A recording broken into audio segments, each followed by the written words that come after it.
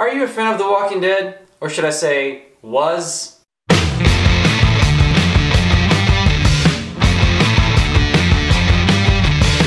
Honestly, I think I'm starting to question my fandom here. And I think you should too. If you're like me and you started watching this show way back in 2010, you know you had to look past a lot of bad decisions and low points in this series. From letting Frank Darabont go after season 1, to cutting the budget almost in half yet doubling the episodes for season 2, and for that matter, the entirety of season 2. There's a dark past in this series, and we know that.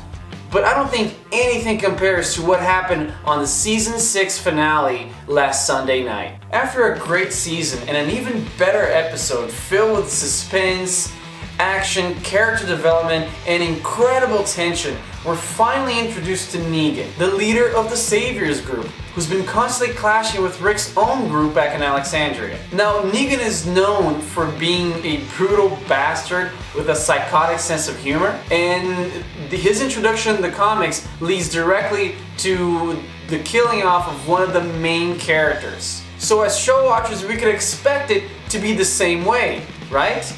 And after 90 minutes of incredible tension, all main characters line up in front of Negan and his bat, which he calls Lucille, and Negan plays a childish game to pick who of the main characters he's going to beat to a pulp. And right before we can see who that is, the camera cuts to a first-person point of view, which is to say we cannot see anything except for Negan with his bat beating us as horrible CGI blood drips down from the screen, which I'm pretty sure I can do better. That was not a good cliffhanger. That was manipulative storytelling that robbed us of the most pivotal point of the episode, perhaps of the season. We're not gonna care in 6 months. We don't care right now. And from the looks of the Walking Dead Twitter feed, they don't give a fuck either. So congratulations, The Walking Dead.